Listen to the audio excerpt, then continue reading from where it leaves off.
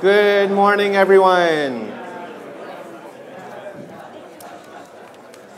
We know that there's still some people coming in, but let's get started.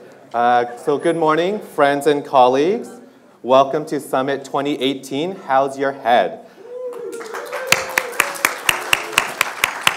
Thank you for being present with us this morning, and thank you for coming to what CBRC considers the most important couple of days of the year. Alors, bonjour tout le monde et bienvenue au Summit 2018. Comment va la tête? Merci beaucoup à tout le monde qui est ici. Cette semaine, c'est tellement la semaine plus importante chez CBRC, alors nous sommes tellement contents de vous avoir ici. We want to acknowledge that we're currently on the unceded Coast Salish territories of the Musqueam, Squamish, and Tsleil-Waututh people, and that we're grateful to be able to keep doing queer men's health work here as we continue to work on our commitment to truth and reconciliation. As we were reminded by the Metro Vancouver Aboriginal Executive Council and the Rites of Passage ceremony that was held here last year, there is a distinct link between health, culture, and the land. So I know over the next couple of days, we're going to keep exploring these connections. Alors, je m'appelle José Patiño Gómez et je suis le coordinateur national au soutien pour CBRC à Toronto et pour les projets avancés. Vous pouvez savoir en plus sur Avancé demain matin. Cette année, c'est la 14e année pour le Summit et c'est 19 ans déjà pour CBRC.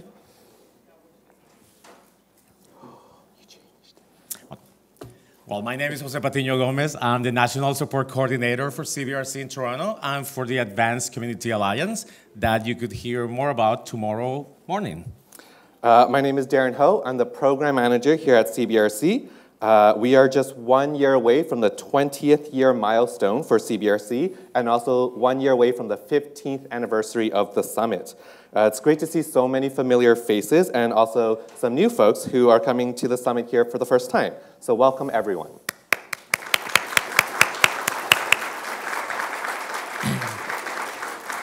Well, indeed, this is my first year at the summit, so I'm pretty excited to be here with all of you guys. But for all of you who have been coming to the summit for the last 14 years, some of you, you have been referring to this as the Gay Men's Health Summit. And at CBRC, we're almost working on recognizing that the limitations that we created for ourselves sometimes don't reflect the scope of all of the communities that we belong to. And that means that oftentimes the relevant and important work, ideas, and people get left out of our conversations. As a very small part of the work to create a shift in this, in our field in regards to this, we're moving from the Gay Men's Health Summit from here on in to just be the summit. So we hope you'll join us in our efforts to continue to engage communities in meaningful discussions about health and the well-being of all men who have sex with men or guys into guys, recognizing that these terms for us encompasses guys with a wide range of identities, including gay, bisexual, queer, cis and trans men, and two-spirit people.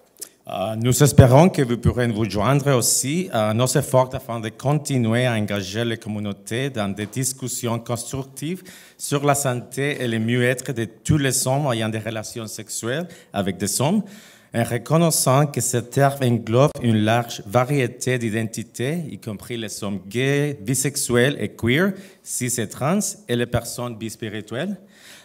Ces dernières années, le CBRC s'est développé pour devenir une organisation nationale.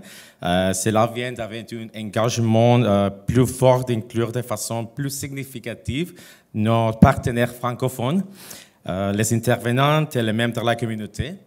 Nous nous efforçons de créer une présence francophone plus forte dans notre programme et nous espérons que vous serez patiente avec nous au cours de ce processus. Aussi d'être patiente avec moi parce que le français c'est ma troisième langue, alors je m'excuse. So my colleagues and I at the Community-Based Research Center, along with our partners, are constantly working on being the bridge between research and policy change. Sometimes I find it hard to explain to my family and friends what it is that I do for work. But essentially, we use research to advocate for policy and health systems change that will lead us to seeing better health outcomes. And our communities have seen many successes since we've romanced the package here last year. So since this time last year, the HIV prevention tool that we know as PrEP has been publicly founded in British Columbia, Alberta, and Saskatchewan. Additionally, this year we saw that PrEP got covered under provincial drug plans in Nova Scotia, New Brunswick, and Newfoundland and Labrador. And we saw these provinces follow the leadership of Ontario, Quebec, and the First Nations and the Inuit Health Branch in BC, all of whom we are already making PrEP more accessible before 2018. Additionally, Canadian Blood Services has been working with us and our partners to re-examine their discriminatory blood deferral policy on men who have sex with men. And not to imply that CBRC has played a role in every positive change we've seen in policies affecting our communities, but we are also very glad that this year we saw Vancouver and Nova Scotia ban conversion therapy. And in recent weeks, we've also seen, In recent weeks, we've also seen BC and Nova Scotia recognize X as an option for marking gender identity on birth certificates, as well as on BC driver's licenses. And very importantly, this is the first year of the summit since the very important advent of the group chat feature on Grindr. So I know we're all so thrilled about this new way to network with each other. Well, and speaking of apps and social media, we encourage you to use our hashtag for anything related to CBRC, and also for all of you who wants to stay connected, the Wi-Fi login is in the 4th page of your program. So we're lucky that here in BC, there is both provincial and federal support for the summit. Tomorrow you will be hearing greetings from the federal government, but today we have Spencer Chandra Helber, the MLA for Vancouver West End, who can be here with us in person, but has some words to give us in a video. Hello, my name is Spencer Chandra Herbert. I'm the member of the legislature for Vancouver's West End, which is the heart of our province's gay community. I'm here today to bring you greetings on behalf of our provincial government, our Premier John Horgan, Health Minister Adrian Dix, and everybody in the BC government to welcome you to Vancouver and our province of BC. The Gay Men's Health Summit has provided so much important research, ability to connect, and for us to grow as a community and to improve health outcomes all across Canada. Thank you for being here to share your information, your ideas, and your wisdom so that we can learn and prosper. As a gay man, I know how important your work is. Thank you.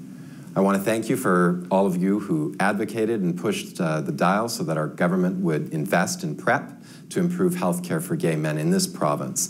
Thank you. It's making a difference, and it wouldn't have happened without the research and advocacy that you brought to the table. So on behalf of the BC government, thank you for being here. Welcome. I wish I could be there with you. Hello from Victoria. I hope the rest of the summit goes very well, and I look forward to learning from what comes out of the summit. Thanks again. Thank you, Spencer. I'm sure for some of us in the room, we don't need to be reminded that there's still a lot of more work to be done. And when it comes to advocating for health and well-being of people in our communities, we're ready to do that. Yeah, we know that there's still a lot more to be done. We know that there's still a need for more sexual health clinic and testing options in BC outside of the Lower Mainland and beyond. Ontario is fighting against outdated sexual education curriculum in schools. And explicit trans erasure at the policy level is becoming a reality for our neighbors in the States. Not disclosing your HIV positive status can still result in criminal charges here in Canada. And queer youth are still facing barriers of long wait lists when accessing mental health services. So there's still a lot of work to be done. And we need to fight for our rights and fight to keep our rights. This year, we are highlighting research, work, and progress in the areas of mental health and substance use. As we delve into such heavy topics like loneliness, anxiety, depression, addictions, and suicide, I would like to remind us all of our duty to self-care and to care for each other. If there are times throughout the summit that you would like to talk to someone, we have counselors here available from Health Initiative for Men. So we have Alvaro Luna and Aaron Purdy. Could you please stand up? And also Imtiaz Papaz from Salam and Elder Bill White also present if you need someone to talk to at any point during the summit. So sorry, I know you all stood up. Can you just stand up and stay standing up for just a bit? Thanks. Sur cœur de ce sommet. Si au cours de ce sommet, vous souhaitez parler avec quelqu'un, des conseillères de Health Initiative for Men sont présentes ici, ainsi que l'aîné Bill White. Alors que nous abordons des sujets aussi sérieux que la solitude, l'anxiété, la dépression, les dépendances et les suicides, je voudrais rappeler à tous notre devoir de prendre soin de soi-même et de les autres. All right, now I'd like to take some time to thank some people without whom we wouldn't be able to have Summit. So first is our programming committee, and this is a group of hardworking queer men's health advocates who took time to review over 50 abstracts and provide advice and feedback on our program. So thank you to Sarah Chown, Rocky James, Nathan Lachowski, Rick Marchand, Tom McCauley, Fred Provino, Aaron Purdy, Travis Sawe, and Raheem Thar.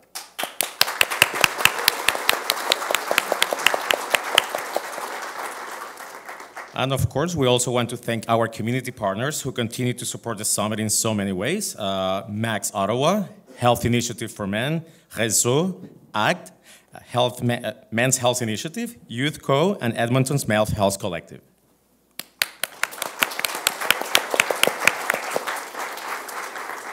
And none of this will be possible without the generous support of our sponsors and supporters who continue to believe in the summit and invest in our health. That includes the Public Health Agency of Canada, BC Ministry of Health and the Province of BC, and the BC Centre for Disease Control. New sponsors this year are also Pentash Winery and Rod Rosen Design. Yeah.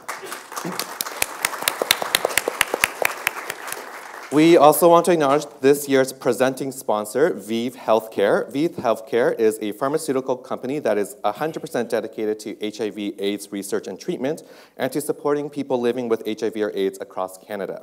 Later, you'll hear from the ViiV's Director of Marketing, but for now, thank you, ViiV. This is actually our first year having a presenting sponsor, and as the summit grows, we'll be looking for more corporate partners so that we can eventually move to a larger space. We know that some people might have mixed feelings about sponsorship, but we also invite you to express those feelings in the evaluation of the summit that will happen shortly after the summit. Yeah. We'd also like to thank Rick Marchand and Terry Tressler, who are founding members of CBRC and CBRC's senior executive advisors for their work and support at the summit. Thank you, Rick and Terry. So also, it's their job to provide advice and support to Jody, which, as you can imagine, is no easy feat. I didn't write that part. And finally, the CBRC Board of Directors, the entire staff, our investigators team, and our volunteers, thank you. We're here because of you.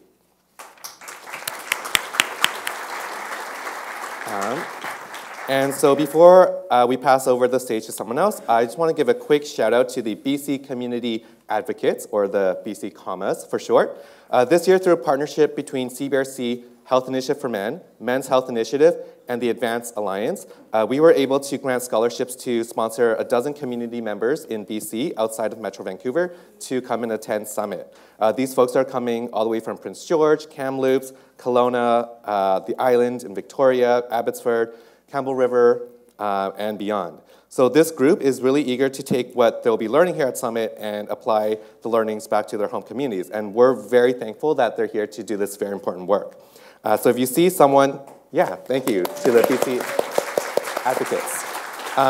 So if you see someone whose name tag says BC Community Advocate, make sure you introduce yourself to them. All right, so now I'd like to introduce CBRC's Executive Director, Jody Dollimore, who will be talking about CBRC's path towards truth and reconciliation. Welcome, Jody. Here's Jody.